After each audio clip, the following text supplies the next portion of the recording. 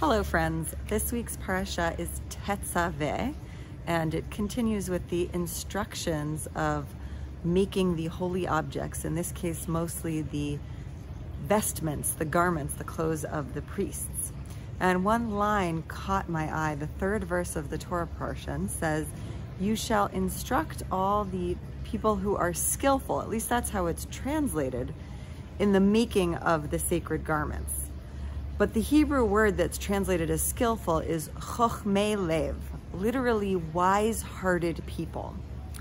And that's a really interesting phrase, because we would perhaps, when thinking about people who are really good at crafting or describing ourselves and the crafting we do well, perhaps call ourselves talented or practiced or even master craftspeople.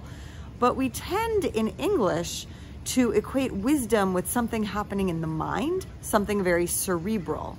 So this phrase, wise-hearted people who are making things, is perhaps really incongruous in English. But I think it speaks to an important truth, which is that wisdom doesn't just dwell in the mind.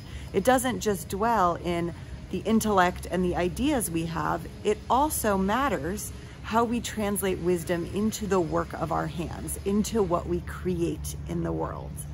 So, like the master craftspeople who designed the sacred clothing of the priests, may we be able to take pride in the wisdom of our hands, and may we remember that wisdom doesn't just stay in the mind, doesn't just stay in the intellect. Shabbat Shalom.